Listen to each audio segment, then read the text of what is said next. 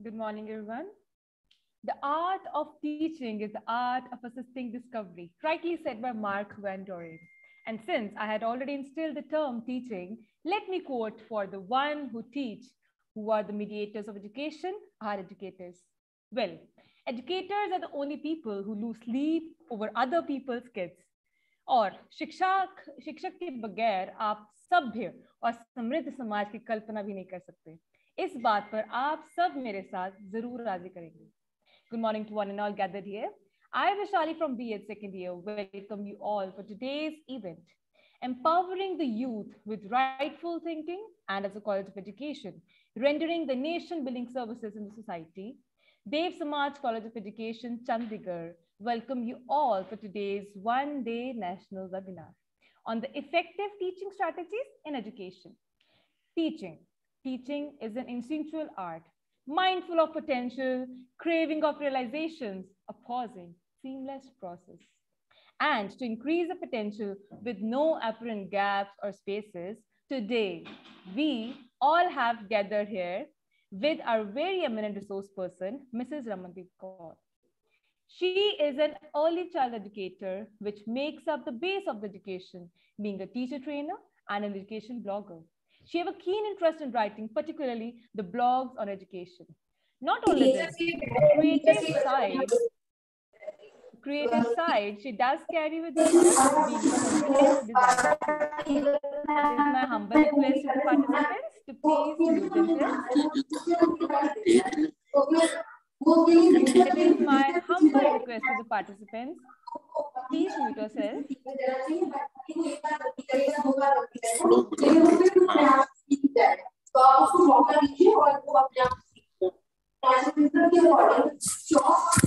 Request the mediator to mute the participants.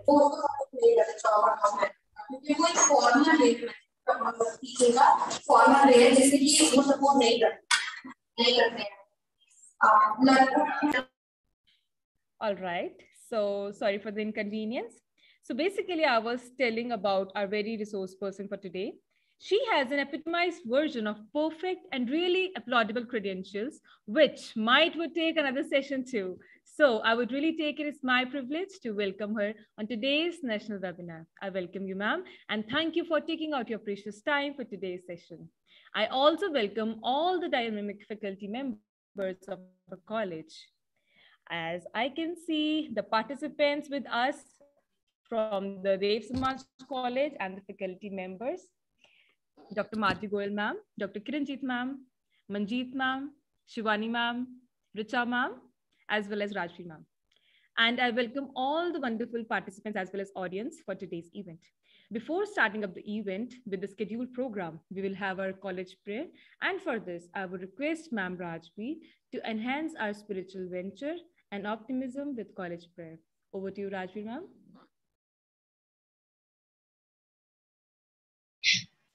Thank you, Vishali. Am I audible? Yes, ma'am. Clear audible.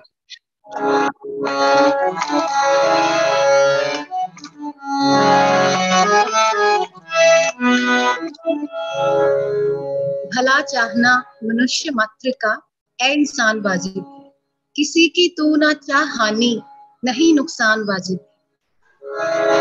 भला चाहना मनुष्य मात्र का ऐ इंसान वाजिब, भला चाहना मनुष्य मात्र का इंसान वाजिब, किसी की तो न चाहनी नहीं नुकसान वाजिब, भला चाहना मनुष्य मात्र का इंसान वाजिब. वे हिंदू सिख मुसलमान यहूदी हो या ईसाई, वे हिंदू सिख मुसलमान यहूदी हो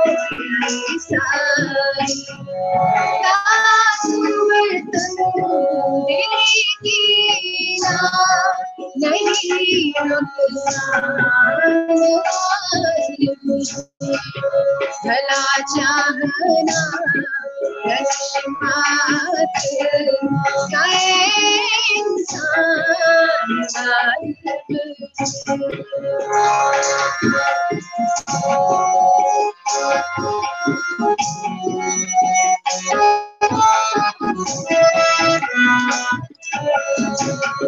वे भूमि हो या रूसी हो वो चीनी हो या जापानी वे भूमि हो या रूसी हो वो चीनी हो या जापानी कहीं का हो कोई भी हो उचित सम्मान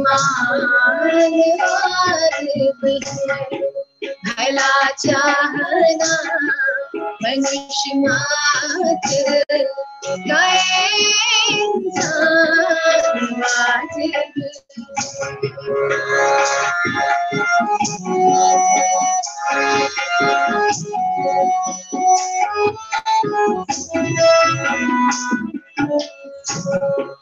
फिरंगी एशियाई हो या अफ्रीकी या अमरीकी फिरंगी एशियाई हो या अफ्रीकी या अमरीकी नस्ल और रंग के कारण नहीं अपमान वाजिब भला चाहना मनुष्य मात्र का इंसान वाजिब किसी की तो न चाहनी नहीं नुकसान वाजिब भला चाहना मनुष्य मात्र का इंसान वाजिब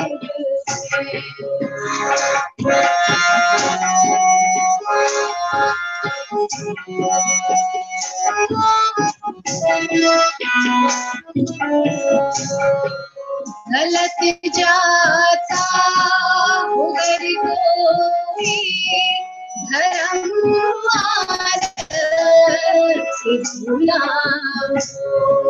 गलत जाता उधर कोई धर्म से भूला मोहब्बत से उसे देना धर्म का ज्ञान वाजिब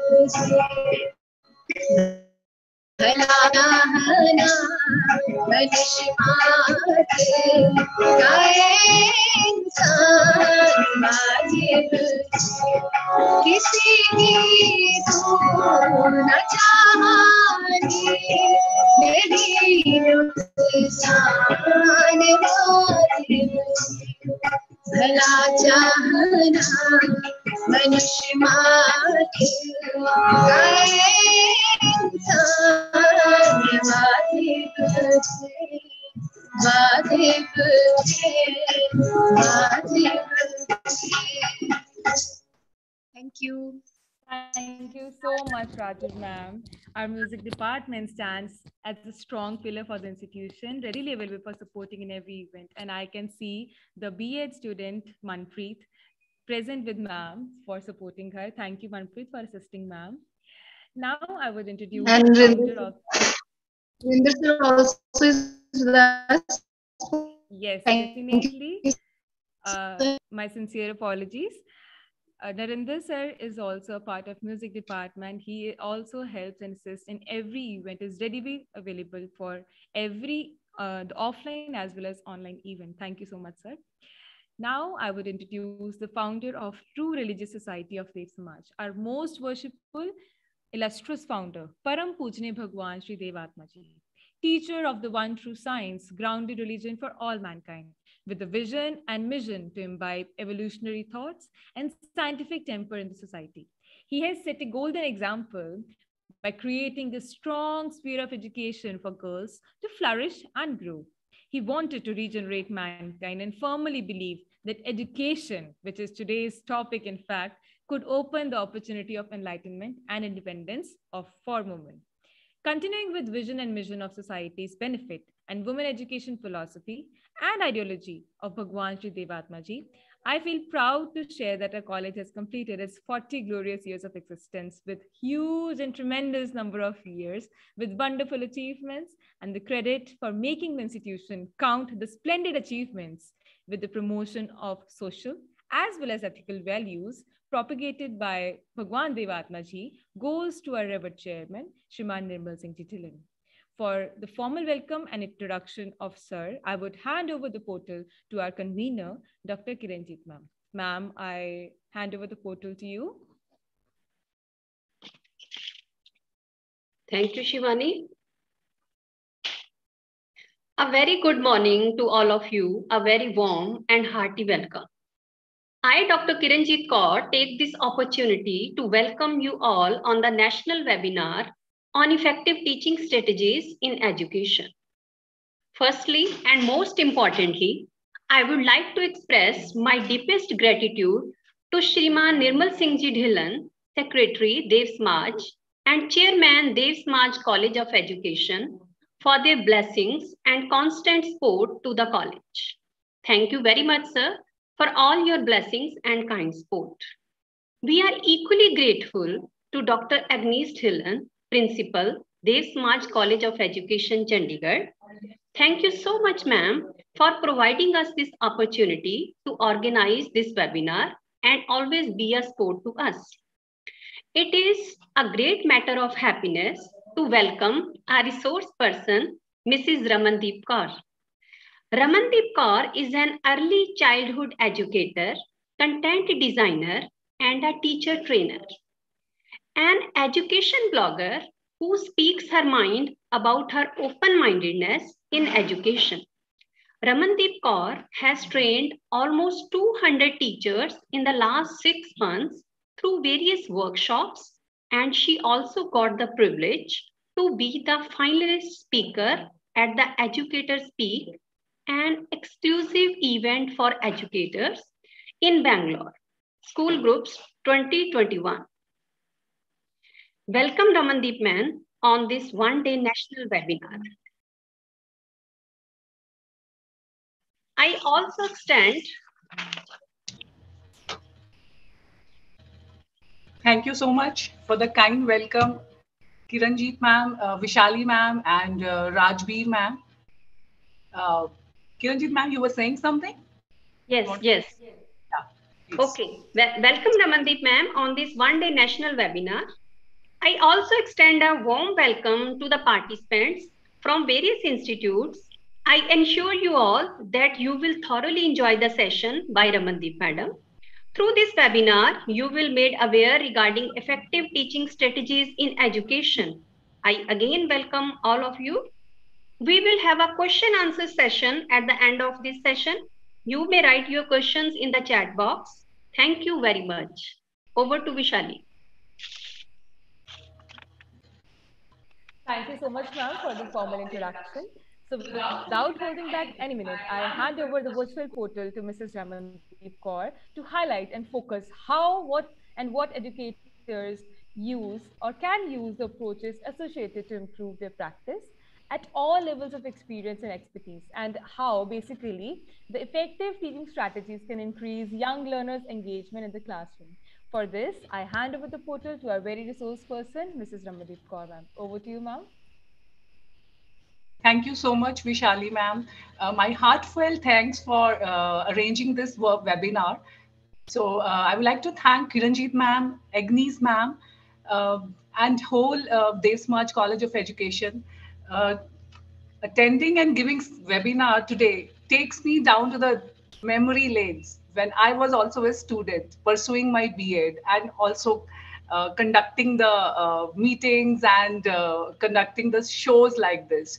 So it is actually a quite special moment for me because I'm attached to this institution, and I'm so glad that I was made a part of this, and I could give my best to what I can today. Okay, so effective teaching strategies. Teaching strategies comprises the principles and methods used for instruction. The choice for teaching strategy or strategies to be used depends largely on the information or skill that is being taught.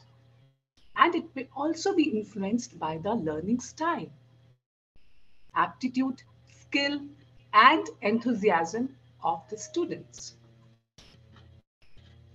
I hear and I forget. I see and I believe. I do and I understand. So we are not only talking about teaching strategies. As an educator, we should be more focused on how innovative we can, how every single day we can bring in something new to the classroom. Keeping in mind, there are different set of children present in the class. So learning by doing, the more we do, the more we portray ourselves into different roles while teaching is the best we can provide to the society. What is strategy? What is strategy? Well, we all are in the new normal. And what happened in the new normal? We all went from offline to online. Was that a strategy? What was the strategy in that case as an educator? What we did in that particular case? We used different methodologies. We applied our learning. We used various methods, techniques to equip students with learning. So that's how we equipped ourselves and came out of that situation. That means strategy is in this term, which means procedures and methods by which objectives or teaching are realized in the class. Strategy is more like something you would do in response to a particular problem. Just like I mentioned that we all were stuck in COVID-19 situation, but learning didn't stop a single day. We all became used to the new normal, whether it was a struggling student or a challenging environment. Our strategy, our aim was to make learning reachable to masses, to children, to college goers. Although there are different approaches and there has been different lacunas in learning, but as an educator, as a teacher, we applied and we used to the best of our knowledge different strategies. Still we are doing it. Every single day we are learning something new. Sometimes we get confused between strategy and method. Strategy, as I just mentioned, is actually something which is related to objective. What is my objective of teaching today in the class? My objective is that I have to build a relationship with the child to make him understand this particular topic. For instance, I want the child to be aware of family. So my objective is that he should be aware of nuclear family. He should be aware of joint family. Now, what strategy I'm going to use in this case? I might use videos by introducing this class, or I may also do a role play depending upon the strength of the class, depending upon the size of the class, depending upon the differences in children in class. That is my strategy. But what is the method then? Method is just your style of teaching. Which style of teaching are you going to use when you are going to teach a particular topic? Are you going to achieve that objective in that topic? or not. So my method could be anything. It could be a lecture method, where the instructor is the primary source of the knowledge, or I may use active learning strategies as well. The instructor serves as a coach or facilitator, guiding students through activities. But letting the students take control of the learning event itself is what we all educators should be wary of these days. We cannot be confine ourselves to old traditional methods. It may work in some situation, but it may not work in all the situations. So for that matter, we need to equip ourselves with professional, different skill-based learning. That doesn't mean that we should be doing particular courses to enhance ourselves. That is all dependent on individual to individual. You can do it without also, but it includes that you should have lot of strategies which can be applied in different situations. For instance, let's just take an example. I have to do a reading session in a class. And what strategies can I do for applying a reading session? So let's see the first strategy. Okay, so I am going to teach you today some reading. All right. Let's start. What is this?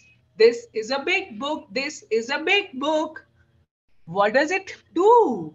Oh my God, it has a lot of pictures.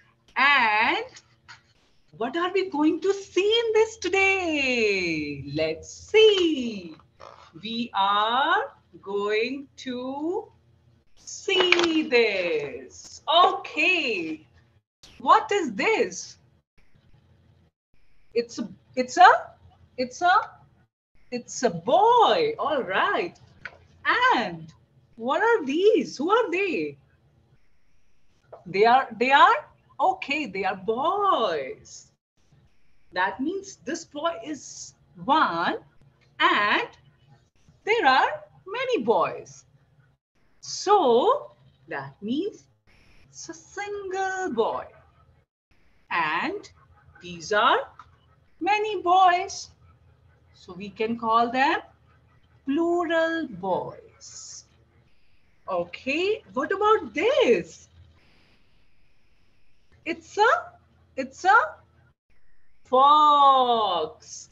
It's a singular fox. And what about these? These are plural fox. Okay. So there's a one strategy which teachers can use is introduce a concept through picture books. Or if a concept has already been introduced based on the prior knowledge of the students, you can pick the interest of the students by taking the concept one step ahead. In this particular slide, you can see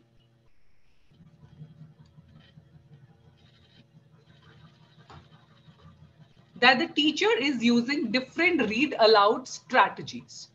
The teacher is using different read aloud strategies where the teacher is showing the picture book to the child, and in the second picture, the teacher is sitting in small group of children. We can do that also. We can do read aloud sessions in small groups also.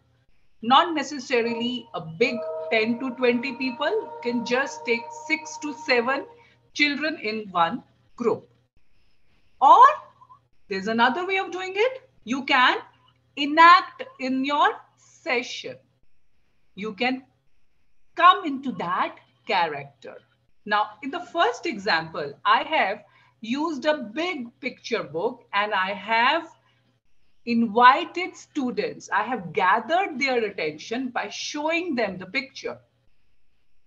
And in the second one, I'm going to narrate a story, a small story, not complete one, just to give an idea that this way also you can do.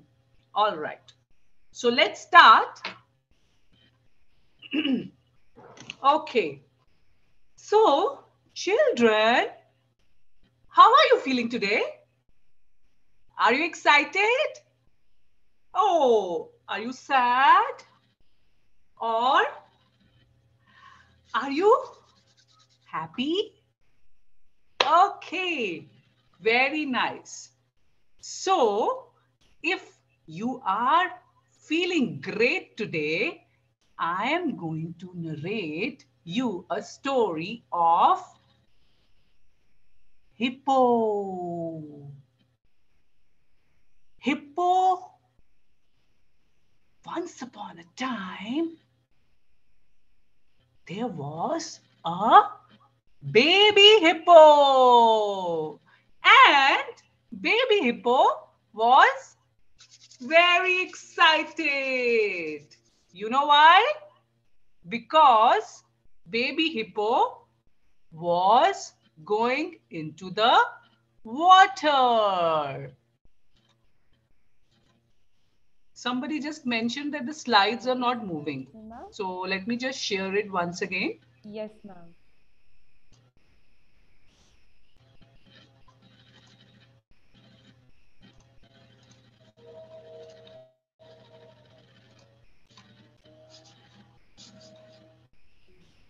Yes, ma'am, it's working now. Now is it fine? Yes, ma'am.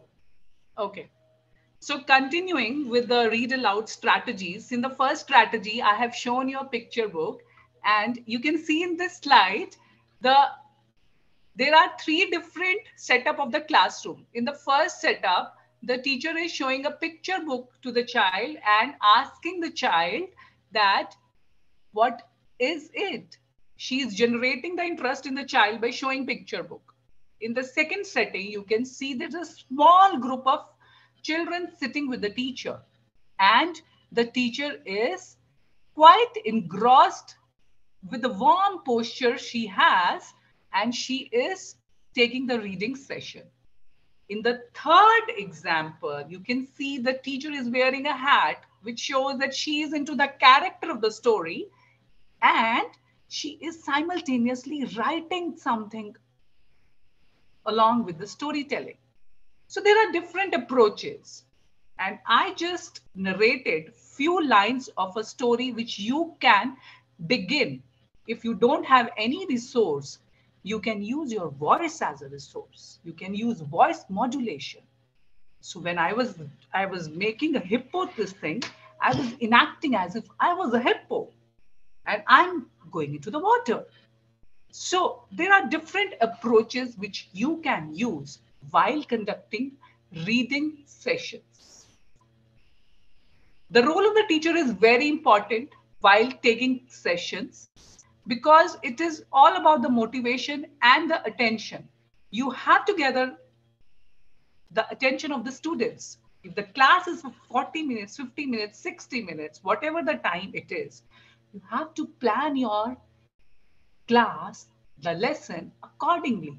You have to divide the time period of your class and break it into different parts. So I was just mentioning that storytelling techniques may be very different. So let me show you one more method. Suppose I am going to tell something about animals. So I'm going to show the children some of the animals. Okay, let's start. Here comes the... Which animal is this? Which animal is this? It is, okay, it is lion. And what does lion do? It roars. Okay. Oh my God. And what about this? Which animal is this? It is giraffe. Okay. Is giraffe small or tall? It is tall. Okay. Which animal is this? Which animal is this? It is zebra. So this is also another technique which can be used by the teachers introducing any particular topic. Suppose I want to teach children about animals, about land animals, and then water animals. So I can use this resource by generating the interest in the class. I can also use this resource as a storytelling technique. If I'm reciting a story or I'm reciting a poem or narrating a story on animals, I can use it as an extended activity. That means I can use it for different kind of techniques. We can also imbibe puppet show in the class. Puppet show is also very interesting. It all depends upon the teacher, how she conducts the class. If she is very good with the voice modulation, definitely one should use that particular ability of yours and imbibe that in class. And as far as the ability of the teacher is concerned, so is the teaching resource. The right resource is going to add value to the teaching. If you do not have a right resource, doesn't matter. You can create the right resource in no matter of time. So role of a teacher is not only confined to what it was many years before, just a friend, philosopher, guide, but rather than more than that. Should be advisor, organizer, motivator, guide, obviously, evaluator, and the most important is facilitator. Facilitator means someone who facilitates. We don't have to do things for children. We have to act as a facilitator. Facilitator have to push the children gently that yes, you can do this. Yes, the learning can happen that way too. We can learn this concept by this approach too. So when we talk about strategies, the first and foremost thing is our written document. That means our plan. What is plan? What is a lesson plan? Lesson plan, which you should be carrying, we should be having when you are entering into the class to teach something. It is just like a canvas.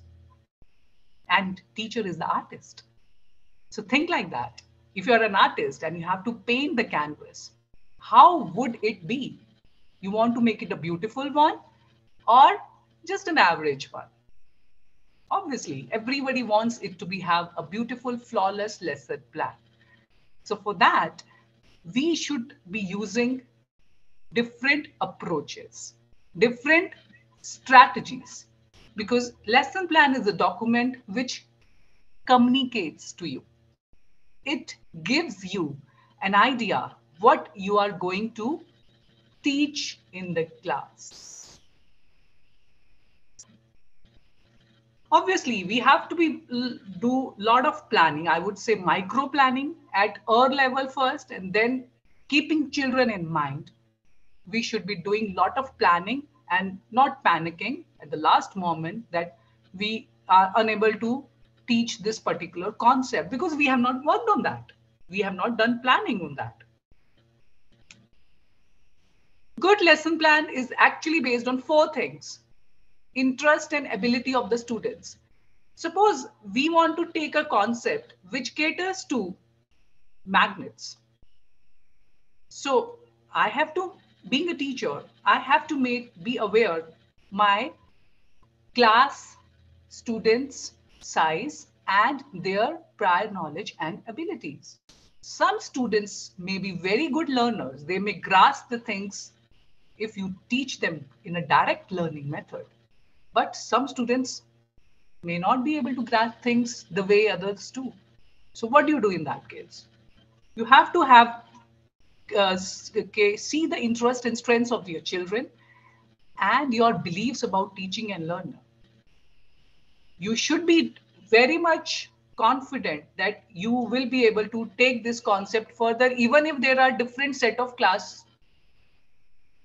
children. Class children, different set, which I mean to say is some may be good learners, some may be slow learners, some may not understand the text easily. They may understand the visual impacts easily. And last but not least, your openness to change your plan.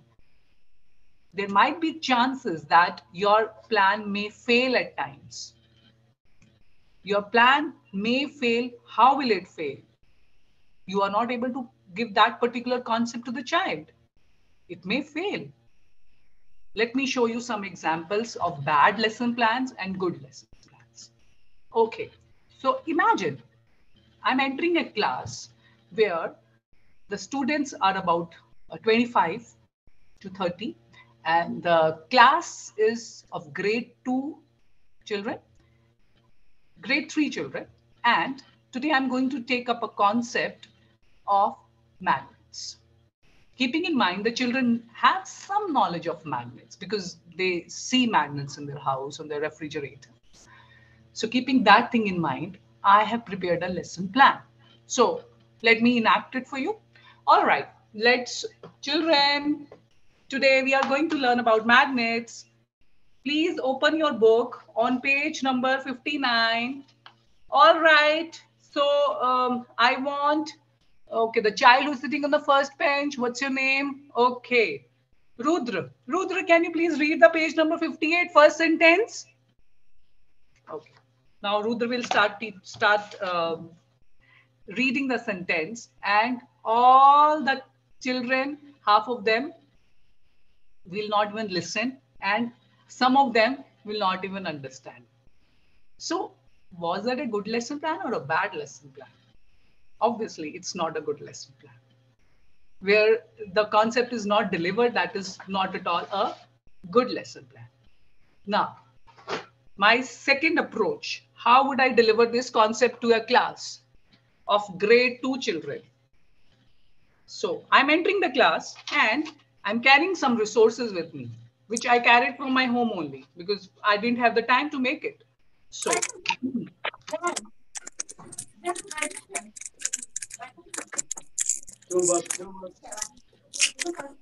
I could hear some background noise. All right, so I'm carrying this plate with me, and I also have some materials with me. All right, children, let's start the class.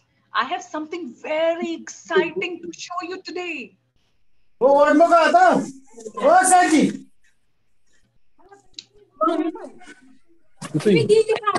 Background noise, please. Could mute yourself. Thank you. Okay, so I have some materials with me. Let's see what happens when I put it over it. Oh my God. Oh my God, what is this? And I'm taking another material. Okay, what is this? This is cotton. Oh, it is not sticking. Okay, let me try with the paper. Oh, again, it is not sticking. So this was another example of the same concept, magnets, where I used resources. I invited children with a warm gesture, created their interest that today we are going to learn something exciting. So using those kind of adjectives in the class is also very important. We can't be carrying a very low attitude and teach the class. The role, we have to be a role model, first and foremost. And secondly, if we can, most of the time we should be showing things to the children. That means real examples.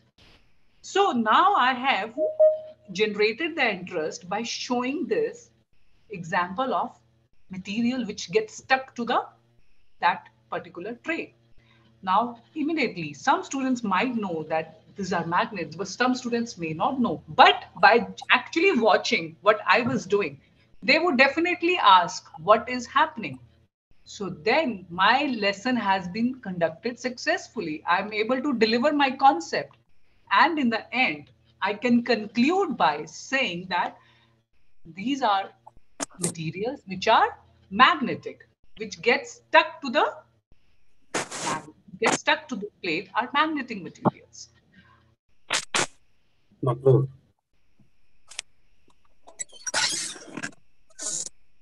The key components of a lesson plan.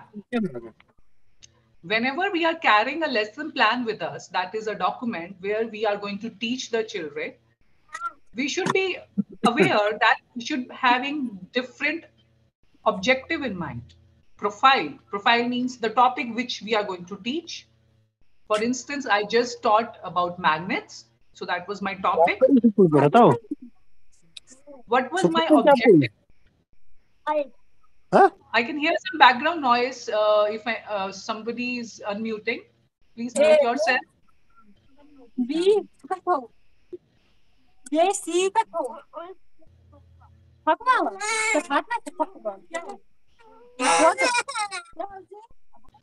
mute yourself. I can hear some background noise. Mute कर लीजिए.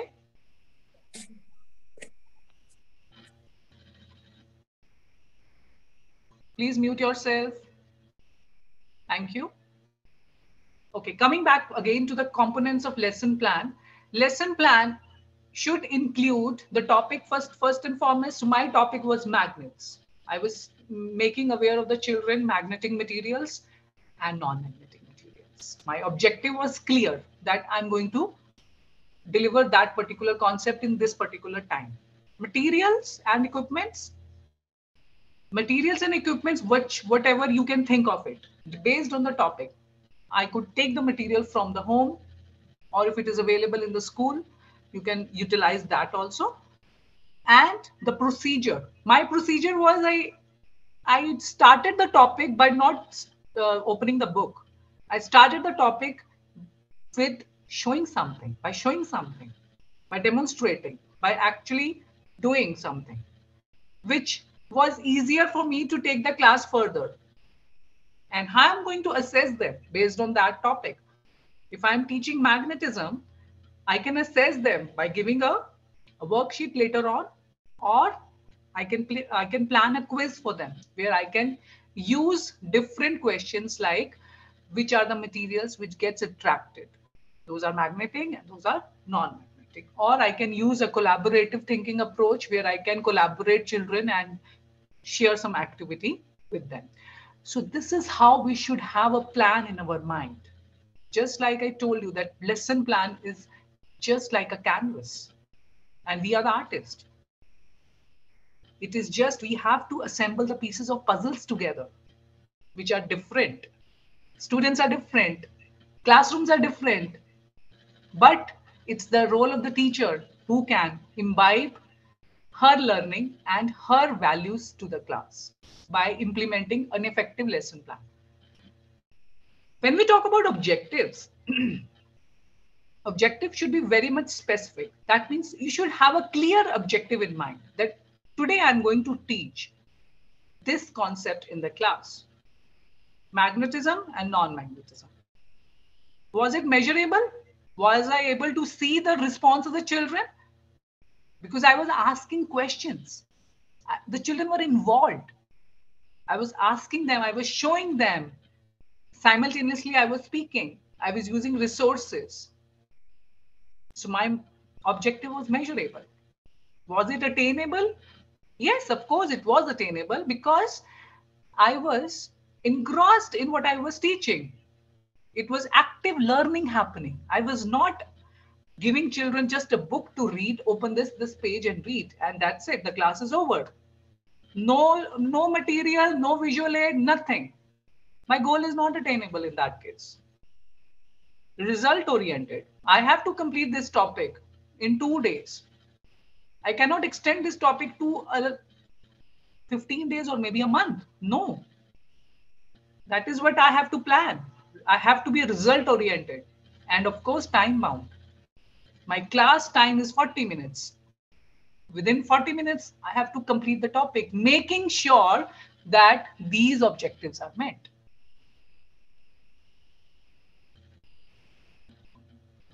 So the key elements of lesson plans is transition, of course. Suppose that in the first case where the teacher was just opening the book and asking children to read. And in the end, she realizes that the students could not understand anything. So the best thing for her to do is to be flexible enough to change her lesson plan. That's the beauty of the lesson plan. It should be flexible. If you think that you failed in this particular approach, apply another approach. If you're not able to demonstrate, show a video. If you're not able to show a video, do a role play. If you're not able to do role play, do inquiry-based questions, ask questions, brainstorm. But use time, variety, and be precise. You cannot teach 5-6 concepts at a time. Suppose my goal was clear that I have to teach students magnets and what is the difference between magnetic and non-magnetic material. My goal was not to make them aware of the magnetic field and some other experiments related to that. That I will plan later. If one goal is achieved, I can move to the next one. That should be my plan. It should be easy to follow. The steps should be broken down. A huge chunk of lesson plan should be divided, should be broken down into small pieces, just like puzzle I mentioned. Obviously, if the class is not settled, you won't be able to take the class, any concept. So there comes the role of classroom management also, which also a teacher has to be wary of what different strategies she can use to make the class settled. If the class is noisy, you cannot teach anything in the class. You have to motivate children and hint to the theme. So I was showing them the magnets and I was simultaneously creating an excitement in the class that today we are going to do something exciting. If my tone is like this, okay children, open page this, today we are going to read this, I'm sure half of the class would sleep by the time I would go to the second sentence. So that way we are not doing justice to the students and obviously to the education. When we talk about instructional input, what instructions and what inputs we can give, that means what skill do we have, or by the time we can enhance that skill in ours. Suppose a teacher who is a very good singer, she can sing beautiful rhymes in the class and teach the topic because that is something which she has. And later on, she can equip with different materials. So half of the work is done through that particular thing only. Doesn't matter, everybody can't be a good singer. Everybody doesn't have the same skill set. But yes, that we have to learn. Whatever we are good at, we should be using that skill. Because our main motto is to present the information by whatever mean it is. If we talk about college students, mostly we follow lecture method. But in some subjects like science, maths, we also do a lot of demonstrations. In science, we take children to the science lab. Even these days, I've seen schools getting used to the maths lab also. They take children to the maths lab where they make children play with this different kind of material so that the children's interest is raised. Abacus, blocks, many materials they give, shapes, felt shapes, they give it to the children. Demonstrations, which I just mentioned, lot of pictures. There has been a research which shares that the more pictures we show in the class, that means the more graphical information, the more retain is done for the students. The retention is better in that particular case, rather than just text. So try to incorporate different pictures, different visual aids in the class.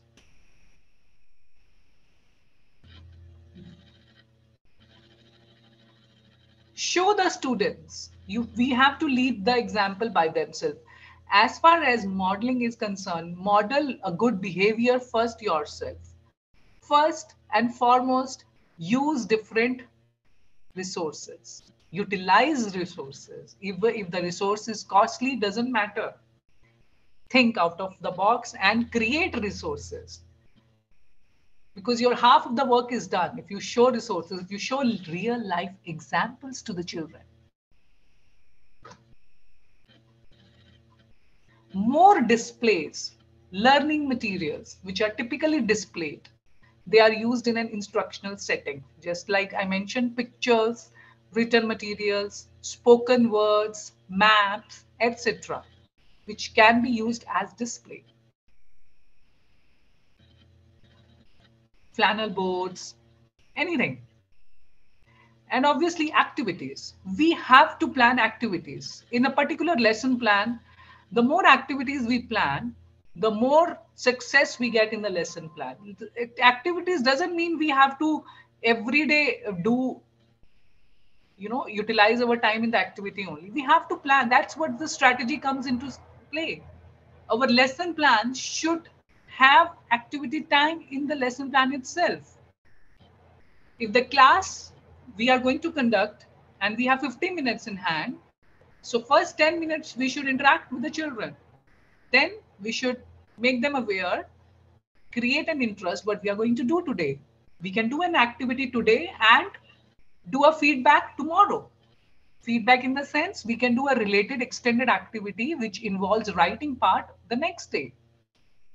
Suppose I introduce magnetic materials to you today. So tomorrow my approach would be, I would give you something in written where you can perform something, where you can perform the quiz, or maybe you can do a coloring activity. You can color the magnetic material green and color the non-magnetic materials red.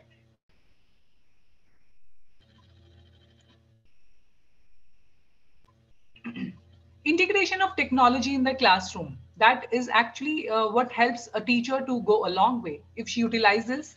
And I am sure ever since we have been into online teaching, most of the teachers have become tech savvy, and they are using this opportunity of using PowerPoint presentations, projectors, and obviously internet is where we can gather most insights from. And smart board is also being used in most of the schools today. Not all, I would say, but yes, smart boards are also being used. So we should be integrating our lesson plan, keeping in mind the technology. A computer teacher may get different insights by using these technologies. Even not even computer teacher, all the subject teachers may get different learnings by using technology and integrating in our classrooms. It's just we have to think how effectively we can use that particular resource in the class. So after all this, how do we bring the lesson plan to an end? We have to revise what we have learned today. Just tie everything together. Just key points, the keywords which we used in the class, we should be using them. And finally, evaluating. How will we come to know whether a child has understood the concept or not? That is very important part of the lesson plan. If the lesson plan does not have evaluation, the reflection, how we come to know that the student has learned this particular concept or not? For that matter, we can use various strategies. We can use demonstration, which I told you earlier, the one which I used in the magnet. I actually used inquiry also because I was asking questions. Cooperative learning, where we can group the children in a group of 5, in a group of 6, or even a larger group also. And integrative technique. Integrative technique is nothing but imbibing certain themes in the class. That is thematic classrooms. Many schools these days follow different curriculums. An IB teacher has to equip with different techniques. A CBSE curriculum teacher would have to have different techniques. So based on that, we should be wary of the different techniques which are being taught, and we should equip ourselves. Like for example, in integrative technique, the last one which is there, the theme is community helpers. Community helpers is a topic where we give the opportunity to the children to enact also. We conduct show and tell. We ask them to become a community helper and speak about them. It gives a chance, an opportunity to the child to participate, to enhance his vocabulary skills. So most of the schools have applied these kind of approaches. There are many other approaches also which can be imbibed. Most of the approaches which are being used are teacher directed and some are student directed. So teacher directed, just like it's like lecture method, interactive classroom, flipped classroom, and student directed is where student is involved. Why we call it student directed is where the student is the central point. When we are making our lesson plan, the strategy which we should keep in mind is to keep student in the center. Will my student be able to understand if I introduce the concept like this? Which technique can I use? Collaborative? Shall I make the group of 5? Shall I make the group of 10? So these kind of questions should be there in your mind while you plan a particular topic on lesson plan. Lecture method is best used in college going students in higher grades. But in lecture method also, we can imbibe some of the time in showing some visuals, utilizing the lecture method along with the collaborative learning. Project-based learning, where we can give project to the children. You have to search on this particular topic. This is your group. Everything you have to do it yourself. We make groups. That is also where the teacher is giving command and the students are doing things on their own.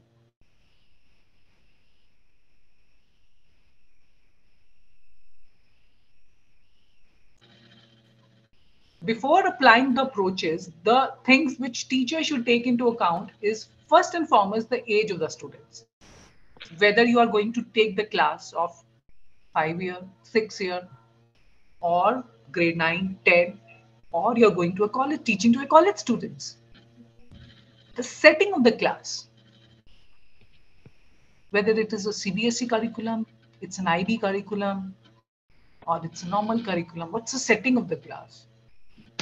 The length of the class, what's the strength of the class, whether it is 40, 50, 20, curriculum I just mentioned. What is the demand of the curriculum? The curriculum demands to have an integrative approach. The curriculum demands the teachers to have a demonstrative approach. And obviously different teaching aids. Teaching aids is the one thing where it can be used in any setting, whether you have the resources, whether you have the technology with you or not. But a teacher can be creative enough to utilize the resources. Even best out of waste can be created. Reduce, reuse, recycle. Create resources out of waste. That also can be done.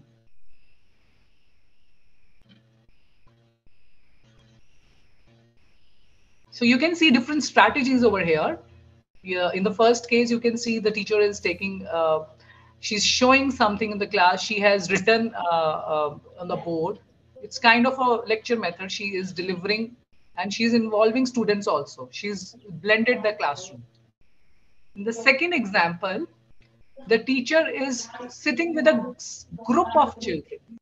The setting is different here. She is engaged in the children with some blocks and just including a playway method. In the third setting, the teacher is using a whiteboard and she's writing something on the board. And in the fourth example, you can see there are students whom some questioning is being done, and there are also elder students.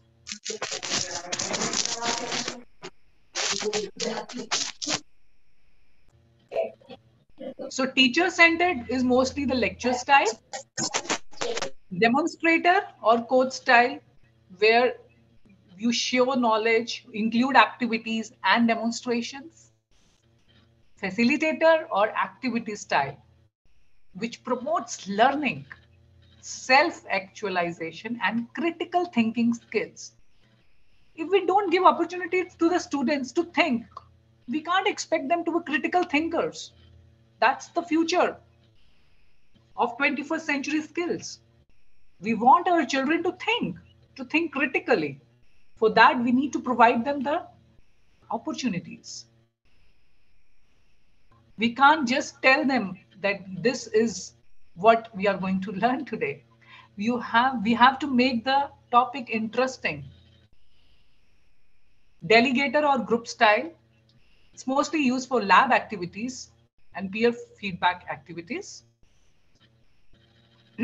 where the children are divided into groups. They are given a particular topic to research on, or they are made a group in the lab itself that you are going to conduct this particular experiment.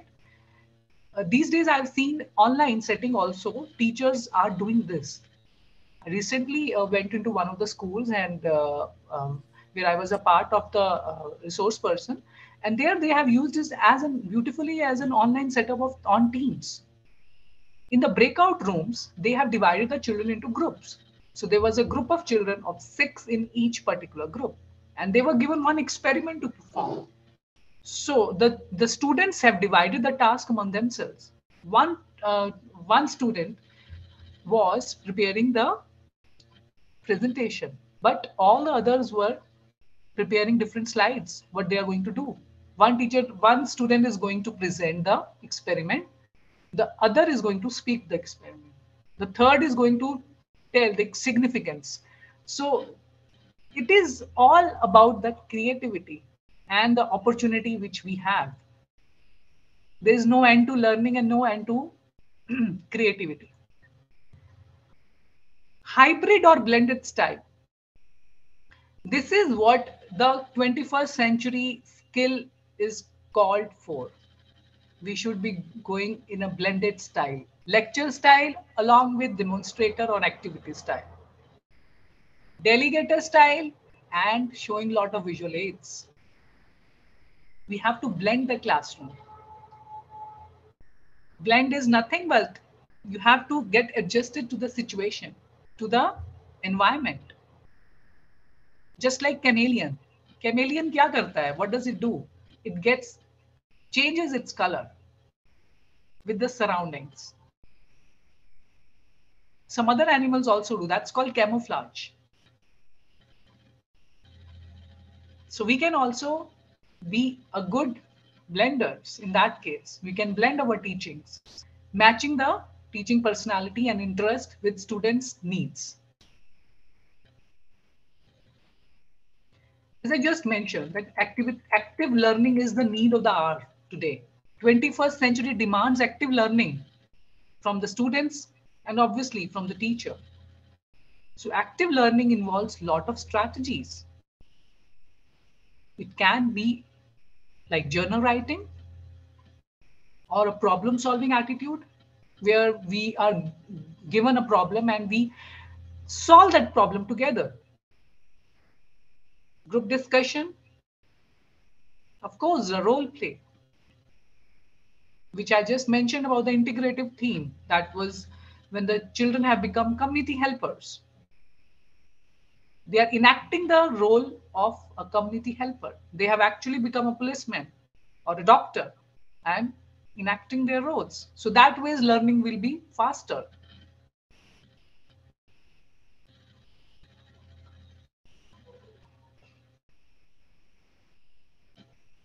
This we have already done. Why cooperative and collaborative learning? So as I just mentioned that there is a demand for 21st century skills. since there has been a paradigm shift of education, which calls for departure from traditional teaching methods, which are primarily teacher-centered, into student-centered learning environment. Students should be centered. Cooperative can be, we can give a task to a group of students, and where each and every child is responsible for his particular task. Cooperative learning is mostly done in schools. It can involve certain activities like think and pair, where we divide the children into group of two. Suppose we just give body part topic to a child, and we ask child to discuss it with your partner about the body parts. And then after 10 to 15 minutes, come and share what you have discussed. That's a cooperative learning. It is mostly used in children with school age children. Whereas collaborative learning is where it's a project based learning, where we have divided the activity in groups. And the role of the teacher is just, they have divided the activity. Rest everything student is doing. From researching the topic to delegation and to expressing, to present the topic. Everything is being done by student. That's a collaborative learning. That's group learning. Both of them are group learning, but with a different setting, with a different objective. In the cooperative learning, the role of the teacher is more there because the teacher has divided and it is time bound. Collaborative learning is not that particular time bound, and the teacher's role is also not that huge. It's limited. But yes, both approaches can be used in the 21st century skills. Active learning. So lesson planning, strategies, goal setting, plan, act, assess, and reflect. What is my goal for today? I have to deliver this topic to this much students. What is my plan? How do I go about it? Do I prepare something? Okay, 40 minutes, 10 minutes I'm going to utilize by interacting with the children. 20 minutes I'm going to cover the content which is given to me, a particular topic. Act, how I'm going to bring in activities in that particular topic. Whether I'm going to conduct an activity or whether I'm going to show a video or maybe a pictorial thing. After all this, how I'm going to assess the children? Based on what? What they have learned, how I'm going to assess them. And then in the end, reflect what they have learned. If you feel that the learning has not been achieved, then your lesson plan should be flexible enough to achieve a particular goal. All right, just sharing an example of a lesson. Plans around us. This is the lesson plan which we have to make. And the content is, we have to distinguish between trees, shrubs, herbs, and climbers. And the topic is how the plants are useful to us as well. So this is our content. This is our profile. How we are going to plan about it? These all are the skills which we want children to dwell through this. Communicate clearly, think creatively, collaborate. We want them to observe by comparing and contrasting, by analyzing, classifying, communicating, and organizing. What could be the best approach? So, suppose I am going to teach this. I enter the class with this topic in my hand and I have prepared a lesson plan. How can I start the class? First, I will interact with the children, obviously, because that's also part of the plan. I cannot just go into the class and start. Class, this. We are going to start this today. Nobody is going to listen to us. So first we have to make a rapport with the class. So 10 minutes with that. After that, what do we do? Plants, the topic, brainstorm. Can I show plants to the class? Can I bring a plant and show it to the class? Why not? Yes. Or other way, can I plan a trip for the class? Can I take them to the nursery, a nearby nursery? Or not even if nursery, why not school garden? Can I take them to the school garden? Yes, that's a brilliant idea. Let's take them. This is how you do planning with other teachers. Brainstorm. That's called brainstorming. Okay, so brainstorming helps us to teach the topic effectively. So what I'm going to do in this case, I will take the children to the school garden. And the students will actually see different kinds of plants. They will see some plants are short, some are tall, some uses support to climb. For example, our money plant. Money plant को support चाहिए climb करने के लिए. They are called climbers. Then there are trees which have solid roots, but not every plant is a tree. Some are herbs which are very small. And herbs we use in our kitchen also. That's how you relate to real life things, to the topic.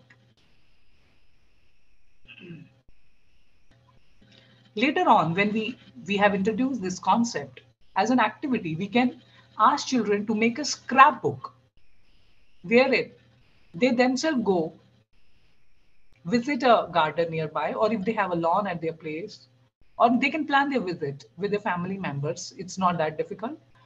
They can gather some of the leaves of the plant and they can create a scrapbook. So this way, this is a smart way of working. I have shown them the real examples. I have given them this activity to do it themselves and bring that scrapbook in the class on this particular day. And my job is half done. Now I will share some examples of what are shrubs, what are climbers, what are herbs, what are trees.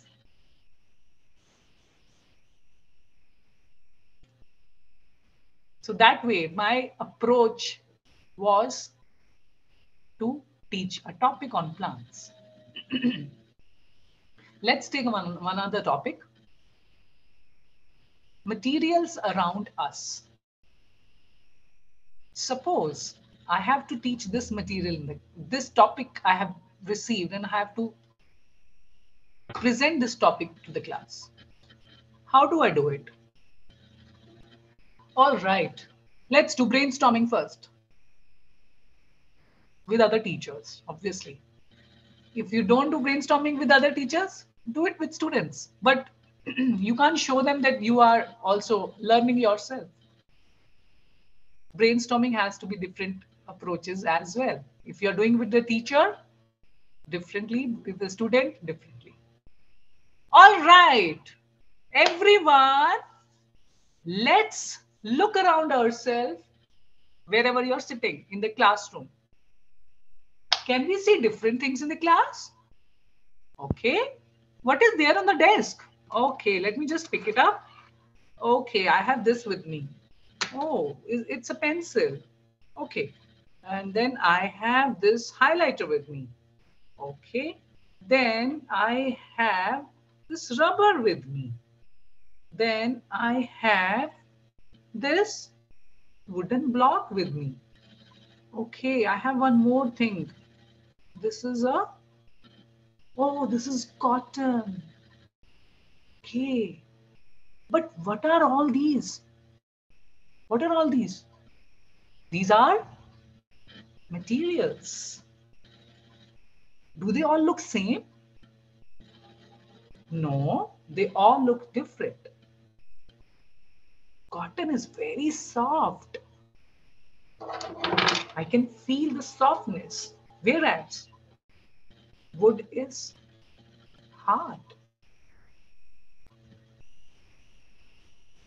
So that ways we can take this topic, materials around us and their properties. There are different kind of materials which we see on everyday basis: paper, wool, plastic, leather. And after generating this interest, we can take a chart like this and hand the sheet to the children. Suppose we give children wood, then sponge I don't have, I'm using cotton, rubber, and a paper. So I'm providing these four things to the child, and I'm giving this sheet to the child, and I'm distributing the sheet to all the tables, asking children to mention the color. So they will see the color. The color of the wood is. So that's how we can involve children in the class, by showing, touching, and observing. They are observing and they are writing the observations themselves. The texture, we have given them a lot of opportunities to explore in this case. We didn't go anywhere outside in the class this time. Whatever was there in the class, we utilized that.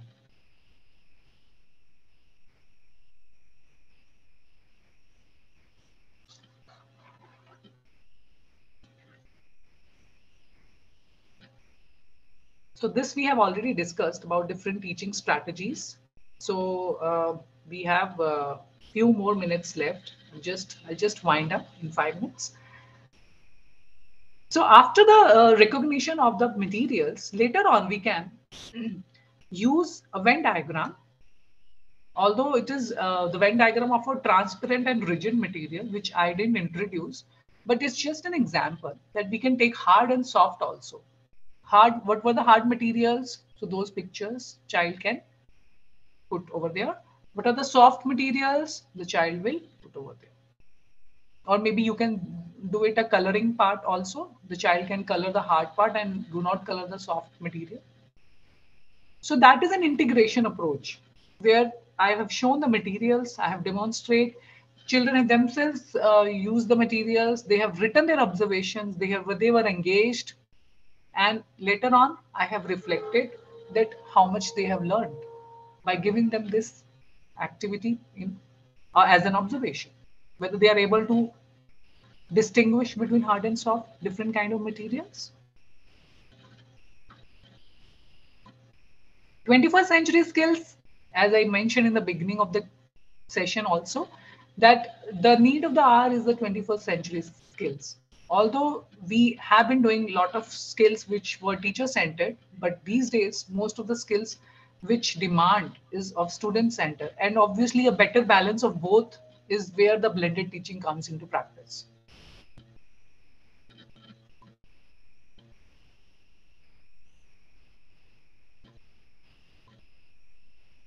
Five E's which we can keep it in our mind is engage children as much as you can.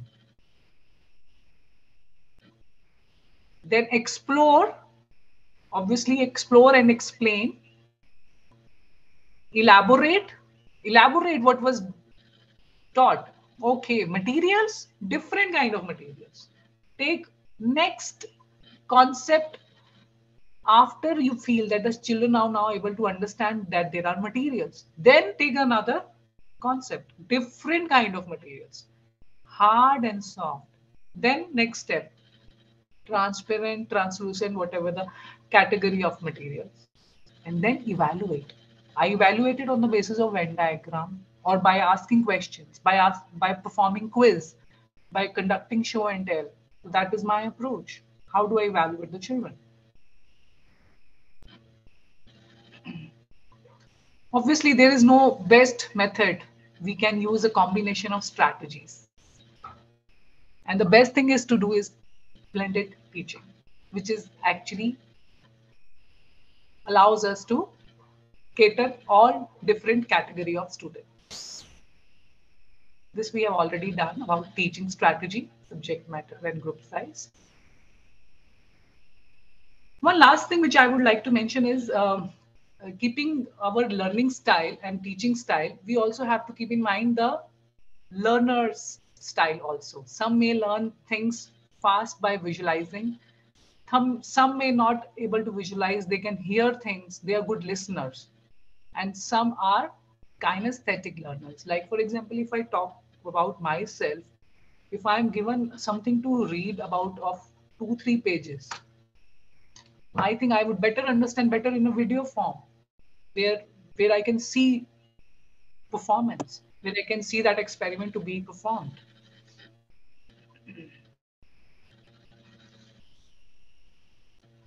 So we don't have time for another lesson plan.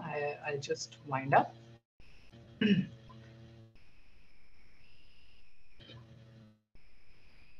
These are some of the approaches which some teachers use during online classes. They create these kind of slides where it is called champs. Raise your hand to speak. H stands for try yourself first, because in online teaching the challenges are different. Or students start speaking continuously. So where the classroom management comes into play. Everybody cannot speak together. There, the concept of the class cannot be delivered effectively.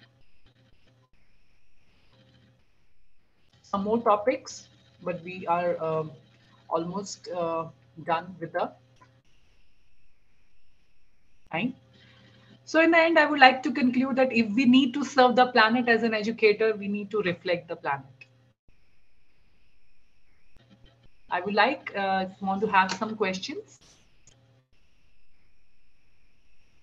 Somebody wants to ask questions, please ask.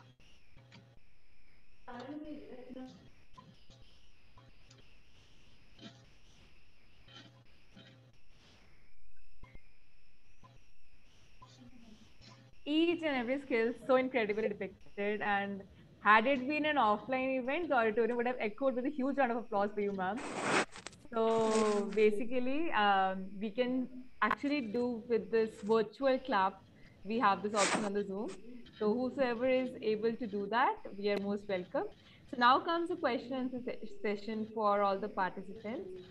So all of you are requested to drop their questions in the chat box, and we will question the resource person with the same. I actually feel that everything has been crystal clear while depicting, because it was so nicely depicted, ma'am. The things you had already kept handy was the most effective amongst all the learners who, learn effectively, in fact, with the audiovisual aids. So we have the chat box open, the portal is open. So basically, ma'am, there's this question from the audience that how can you give examples of collaborative and cooperative learning? Yes, so this is very interesting, very nice question. Cooperative learning, as I mentioned, is mostly used in a school setup, wherein a teacher divides the class into small groups. For instance, I can divide the class into a group of two also. That is called think, pair, and share. I'm given a task to students where I'm given them that you have to discuss about your families. So two students pair, they talk to themselves that how many members are there in your family, what is a family. They discuss among themselves. That is, they think, then they pair, and then one of them will share what they have discussed. I'm introducing a topic called family. So, like this. This is an example of cooperative learning. Here, the role of the teacher also comes into play, and there is a time bound. I'm giving you 10 minutes, come back and present your topic. Whereas collaborative learning it can be whole class learning also, where I can involve the class into picture reading, where all the class is sitting together in one group only. That can also be a collaborative learning. Also, collaborative learning is project based. I have given a project to a children. I have given you to perform this experiment, and your date is day after tomorrow. So children will do everything on their own. They will collaborate. The role of the teacher is less here. In cooperative learning, the role of the teacher is more. In collaborative learning, students are doing everything on their own. So collaborative learning is mostly done with higher age students. Higher education से exam आएगा, है ना, collaborate. All right. If there is any other question or query, a resource person is available to give the proper answers as well as to clear the minds. But eventually, I will definitely tell that everything was so much clear. Right. Okay. So, is there anyone who could or who want to ask anything?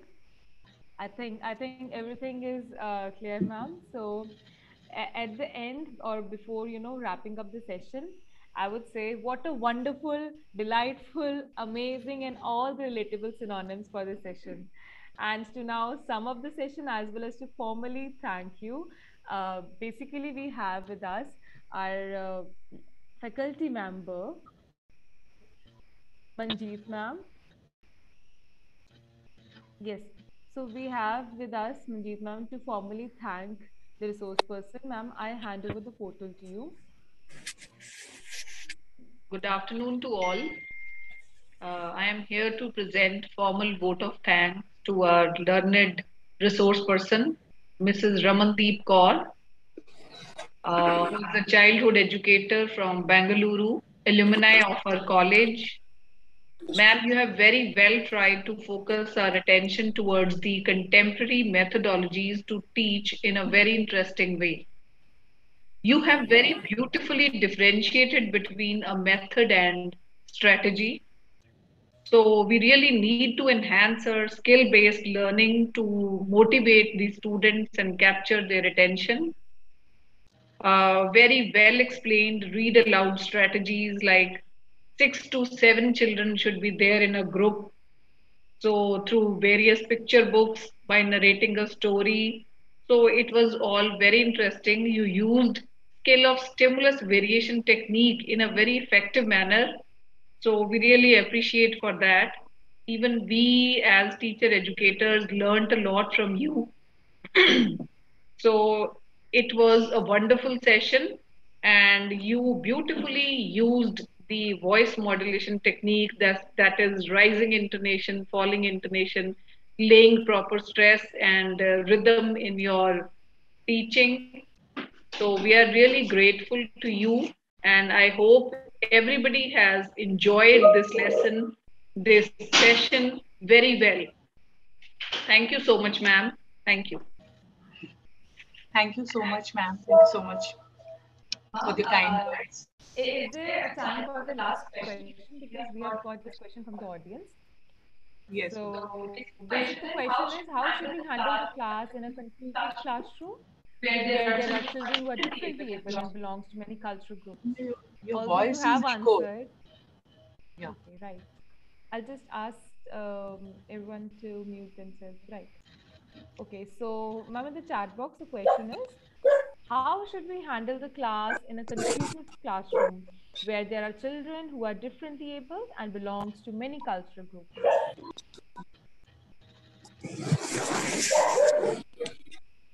Yes, that is also very relevant question. If we have children of different abilities, uh, there are certain children who are autistic, who cannot learn the way traditional, conventional teachers do. But yes, more activity-based learning helps in that particular case. Give them lot of clay, give them lot of visuals, give them lot of playway methods, which which are learned best in that particular methods. And also, if there are different cultural groups also, that way we can divide the children in certain groups. Initially we can make the group homogeneous.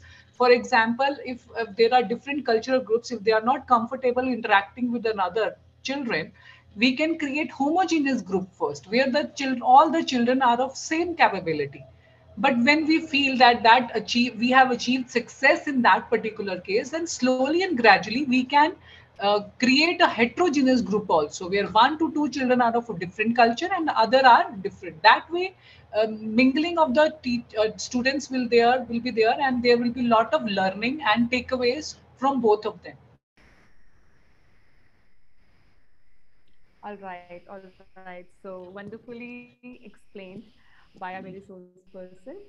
So with this, we will wrap the session for today. And I, as a student organizer from my end, I would actually thank the resource person for imbibing these skills used in a wider aspect from even the kindergartners to college going students through your lecture. And I am very sure that every one of us are crystal clear with the skills and have attained the knowledge being imparted from your end, ma'am. And as a reflection, I must tell you that from YouTube chat box, even from the Zoom chat box, in fact, from the WhatsApp group, everyone was so much inspired, as well as they were giving good and positive reflections of the whole lecture. And as I told, had you been into this offline session, the audience had actually given up the great round of applause for you. And with this, I would actually give up the reaction from my side as a great round of applause. Thank you so much, ma'am.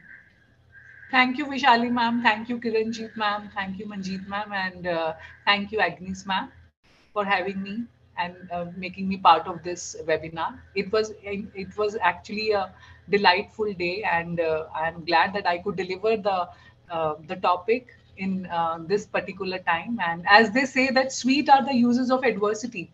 So although we are all in this particular situation, but yes, there are certain pros also.